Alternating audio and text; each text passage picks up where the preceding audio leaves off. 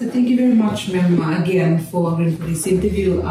Maybe if you could start off with this morning, as you were sharing earlier, when you were officially informed that your position has been confirmed. Which start from there, ma'am. Yeah, I'm thankful and appreciative that the integrity of the process has been maintained. I thank Minister Randondro, and I quote, he says it's water under the bridge, unquote. Thank you. And let's move forward. This is for our children, our teachers, our Fiji. I'm looking forward to new partnerships. I'm looking forward to meeting and working with all the very good people in the ministry. It's not going to be easy, I know, but I also know that I'm surrounded by good people. I do not doubt that people will point out if there are difficulties, but it's about our future, and this is the future that we want for our children. Let's work together. Let's trust the process. Let's appreciate and be respectful. Let's, we will have disagreements. We need to learn to agree to disagree. And, I salute and honor the Prime Minister, Nakwale Busa, family and friends.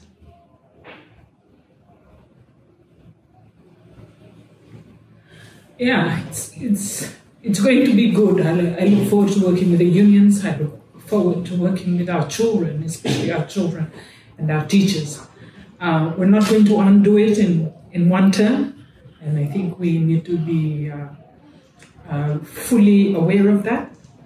I'm thankful to the PSC, the Public Service Commission, the processes that has been followed and has been maintained at our level, and of course thank you as well to the media for continuing to do your job in keeping us all honest and being responsible journalists at our level.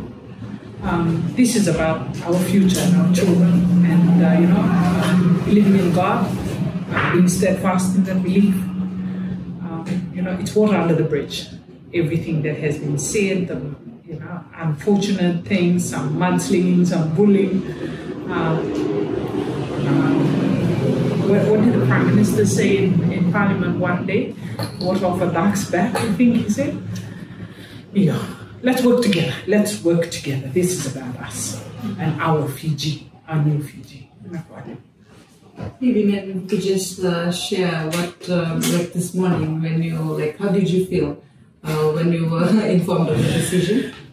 Yeah, like I said, when you called me, right, I had turned off my data because everybody's taking snapshots of all sorts of things and sending it to me. And I talk about cyberbullying, I say stop, report, delete, don't, yeah. So I've been practicing that. So this morning, I called my father to come and have a cup of tea, and we're sitting down and having a cup of tea, and then the calls started coming, and congratulations. First calls came from the media. So that was, wait, hang on, let me just read it. It's a thankful spirit I have. I'm humbled.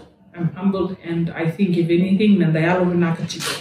This is in God's time, and we need to remember it. Things happen for a reason. We need to protect each other and protect our Fiji and protect the processes that we have.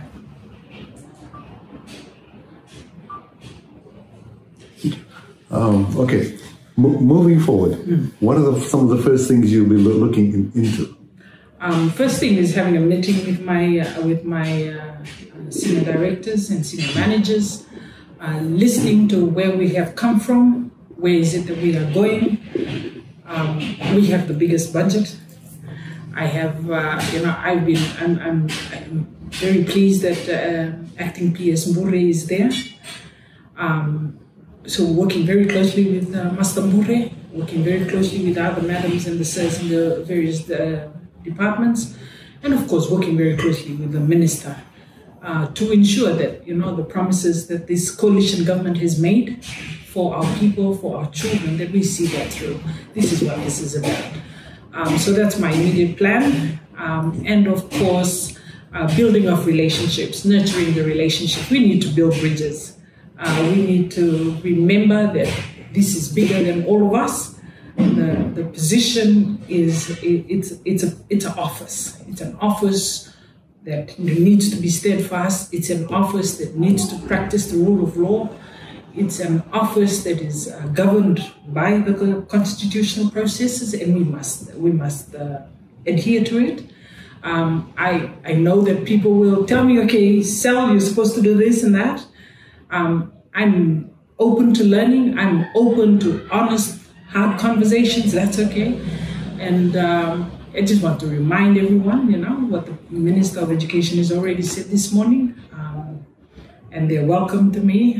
That was done already this morning through the message that was sent on the government website. It's water under the bridge. Let's do this. Let's work together. We count on the media to come and partner with us, because you know you have a very, very important job, and we need to honor each other in uplifting and keeping everyone, you know, working and walking the talk for our children. Why did you want to take on this role? What made you want to become the permanent secretary? I think one of the biggest reasons is I have the expertise and the skills of working with children and teachers. One of my projects that I did for 4 years with World Health Organization is the Health Promoting School Program.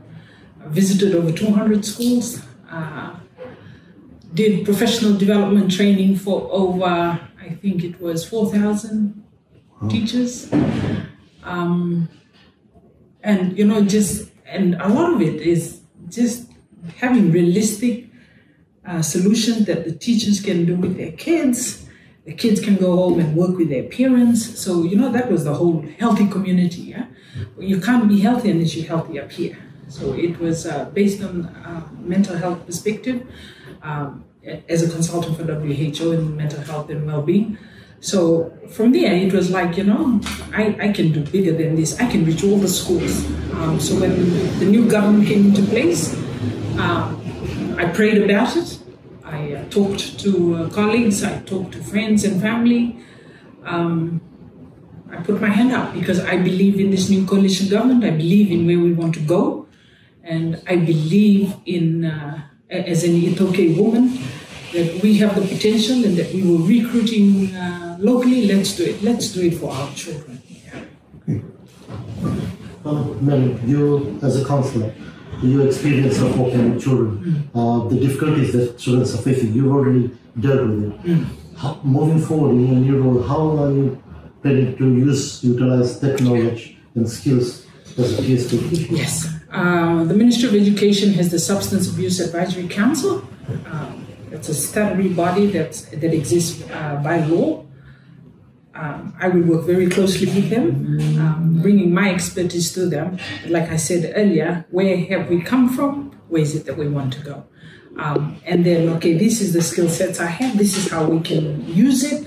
What does our law say? What does our policy say? What do we need to adjust? Where do we need to look at? And I'm already a member of the council by virtue of my former job. As the PS Education also sits in the council. So I look forward to it. So it's bringing my expertise, seeing where they're at, where do we want to go, what can we do?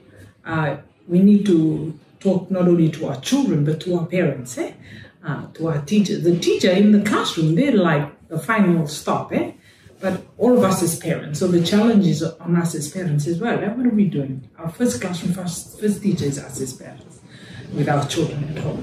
They're making the lunch, they're having the conversations, they're playing cards at home, having a little whiteboard and a calendar and a time so that our children know what's happening.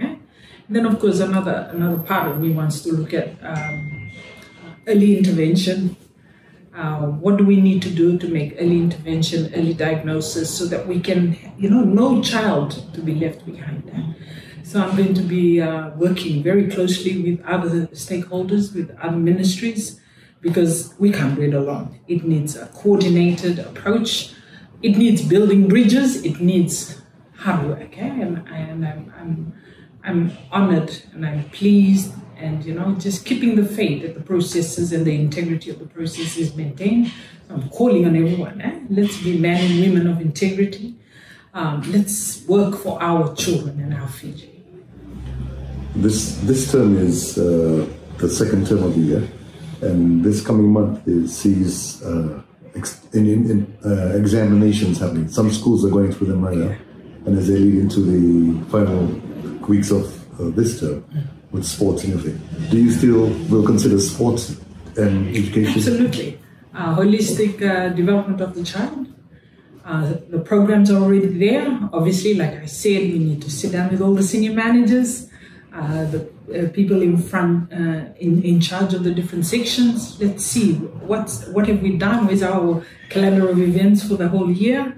We want our children to have